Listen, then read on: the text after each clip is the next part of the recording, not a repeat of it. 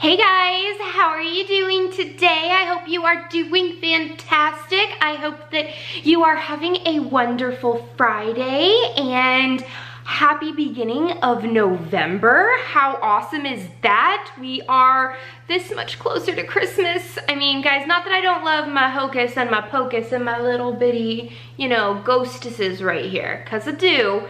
I really, really do. But I am a Christmas girl at heart. It is my favorite holiday, and it's Erin's favorite holiday because of the cold and just the fact that you have to bundle up and get all cozy and stuff. Like, Cozy should be my middle name. Courtney Cozy. Wouldn't that be cool? So, since it is the beginning of November, that means that the end of October has happened, and in this month I have read 7 books, which I think is pretty darn good. Out of those 7 books, one of them was on my TBR, so I mean, that sort of counts. I read one of the books from my TBR, so, oh, hello Cleo. She says, hi. Say hi to everyone. Huh? Say hi. Say hi. Not hi. Alrighty. So let's start with the very first book that I did read. Is it close by? It is. It's underneath my little bitty owl. And so it is A Potion to Die For by Heather Blake. This was the Cozy Mystery Book Club Book of the Month for October. I absolutely loved it. I gave it a 5 out of 5 stars. This is the first one in a Magic Potion mystery series. It follows Carly Bell Hartwell. She is the owner of the Little Shop of Potions, and people come to her for all different types of ailments, whether it's they're having an upset stomach or they believe that they could be better in the bedroom area, if you get what I'm saying. And so she's used to helping people with her potions, and when she opens the store one morning, she finds a body of a dead lawyer on her floor, her shop floor, and with a bottle of one of her a potion bottle of hers in hand. She knows that it's hers due to the fact that she has hers specially made, and she has to figure out who did it because it wasn't her. She can't afford to lose her shop, and so it was just really, really cute. I did start it in audiobook form, but it's based in the South, which is, there's nothing wrong with based in the South. I live in Oklahoma. But the audiobook, like, she was way too Southern. Like, I don't know, her accent of a Southerner kind of put me over the edge and I couldn't really pay attention. So I stopped the audiobook and then I just physically read it, and I really, really enjoyed the book. It was good. I would recommend, and I would, you know, pick up the second one as well. The next 4 books that I read are from the Pyradelle Cafe mystery series by Agatha Frost, and I love this series, guys. You know how much I love this series. I read 11, 12, 13, and 14 this month. I didn't realize I had gotten that behind, but she writes them pretty quickly. They are shorter than normal cozies. They're about anywhere between 35,000 and 55,000 words. A normal cozy is about 70 to 100,000, so they're a lot quicker to read. Another thing that I love about them is that they're all on Kindle Unlimited. So if you haven't heard of Kindle Unlimited, or maybe you just decided that maybe that's just not for you, it is $9.99 a month, and then you can bring up to, hold on, there's a plane. Because I'm assuming if I can hear it, you can hear it. So with Kindle Unlimited, you can download to your Kindle 10 books. Once you're done with them, you just send them back and you can get 10 more. And there are hundreds of thousands of books throughout all of the genres that you can do. I have found 2 of my absolute favorite artists or authors, Agatha Frost and London Lovett, through the Kindle Unlimited. So I read Cupcakes and Casualties. It was all about a newcomer coming into Pyradelle after Barker's cottage got destroyed, he sold it to this actress, and there's sort of like a 50-50. Half the people don't want her there, and then the other half of the people are, you know, starstruck about her. And there's also a scandal going on. One of the construction guys is killed, and Julia, the main character, was one of the last ones to see him alive. And then there's another mystery going on. One of the construction crew members looks vaguely familiar to Julia, and so she's trying to figure out what their connection is, and it was really, really fun to read. The next one is Blueberry Muffins and Misfortune, and this is all about how Barker now is finished with his first mystery book, and he is going on a tour in a way, and the very first one that he does is at the Puredale Library. It is a packed house, mostly because he's a really good looking guy, but he's an ex-detective now, he's retired, and now he's this author, and so Julia's super excited for him and super happy, and so she decides that she's going to bake blueberry muffins for the event, but her oven gets broken, and while it's trying to get fixed, Jess, her adoptive daughter, goes and buys a whole bunch of store muffins, and Julia's very upset about it because she doesn't want store muffins to be under her name, but she's kind of salty about it when most of the people like those store muffins better, and they say that it's her best work yet. She's kind of not okay with that.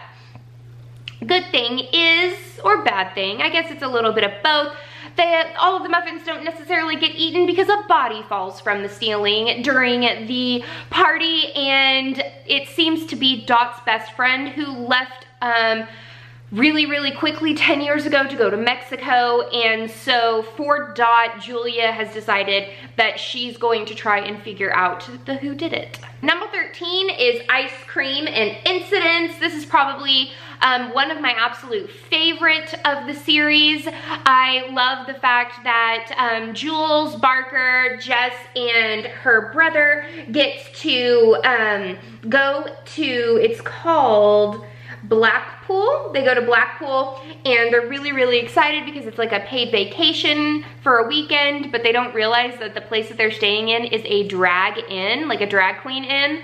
Oh my God, that was fantastic. I could just hear the attitude.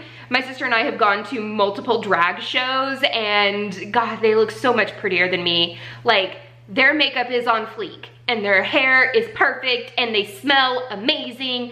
And so I could just picture all of this in my head, and it was wonderful. I loved it so much.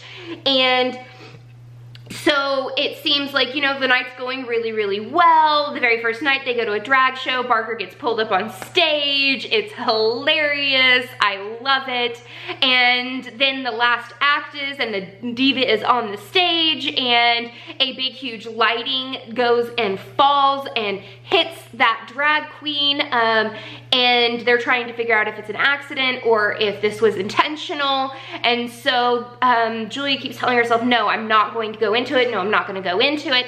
But then she starts befriending the owner of the inn, and she, of course, has to get into it and figure out what happened. It's amazing, and I love it. I will say, though, that my most favorite of the series so far is number 14. It is Champagne and Catastrophes.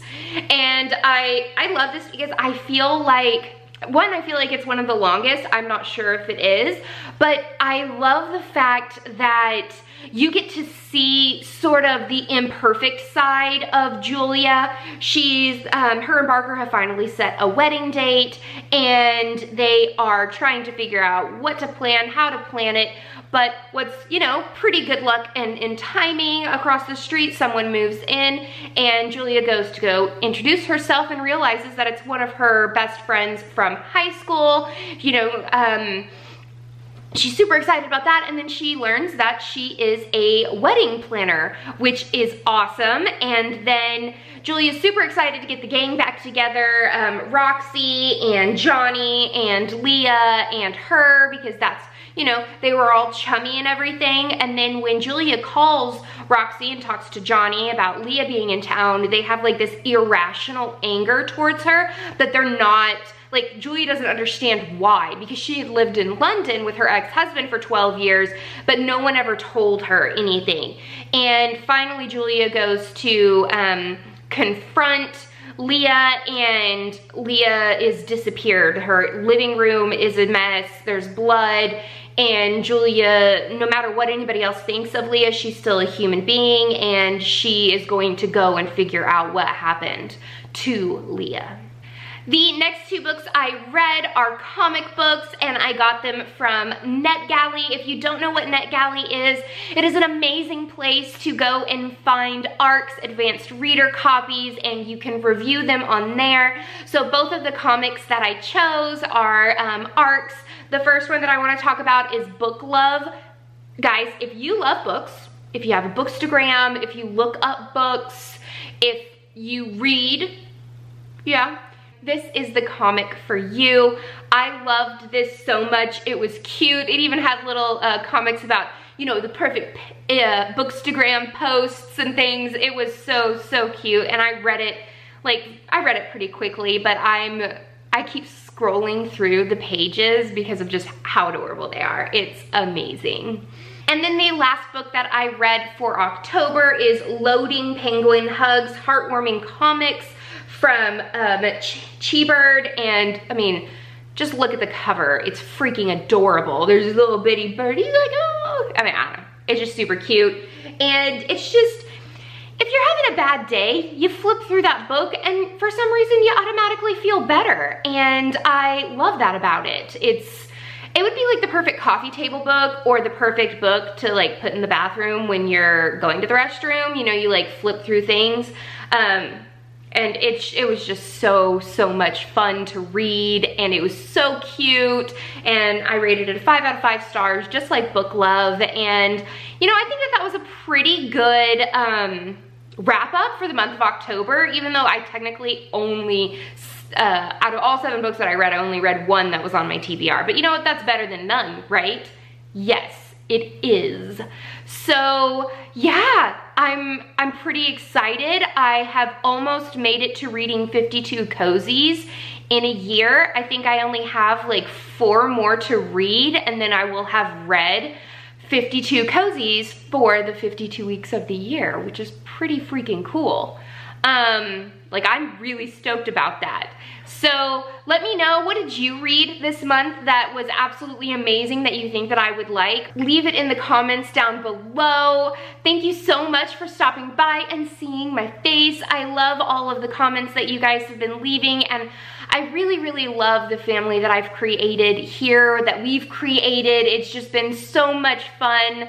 I love you guys so much. So please give this video a thumbs up and subscribe if you haven't already. And until next time, guys, happy reading. Bye.